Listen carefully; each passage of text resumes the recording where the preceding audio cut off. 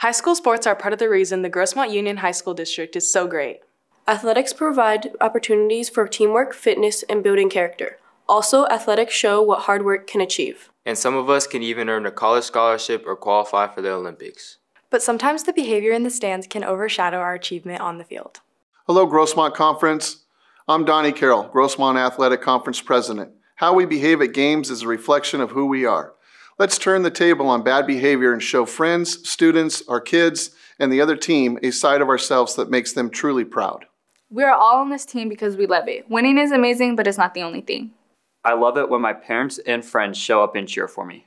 Hearing parents yell at the coaches and the officials is embarrassing. Please remember, refs are people too. They're trying their best to call a fair and correct game, even if you don't agree with the call. I hear all the time the crazy things parents say. It's frustrating when you hear parents in the bleachers while you're on the court, being mean, saying awful things. It makes kids not want to play anymore. It makes it feel like the parents are making it about themselves instead of the players in the game.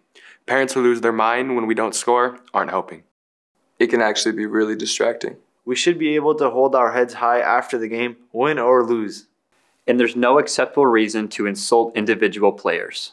Hey, and enough with all of the swearing. My games are the highlight of my week, and I like to enjoy them. Anger and rage have no place here. Sportsmanship is simple. It means treating other students, fans, and opponents as you would like your school's players to be treated. It also means showing respect to our game's officials. Without them, our student athletes don't get to play the sport they love. Only then are we worthy of the title CIF Student Athlete, Families, and Coaches. So let's get back to doing what we do best, Grossmont Conference: great competition and the best fans in the state. Thank you for being part of the change, and thank you for being there to lift us up. Be the change.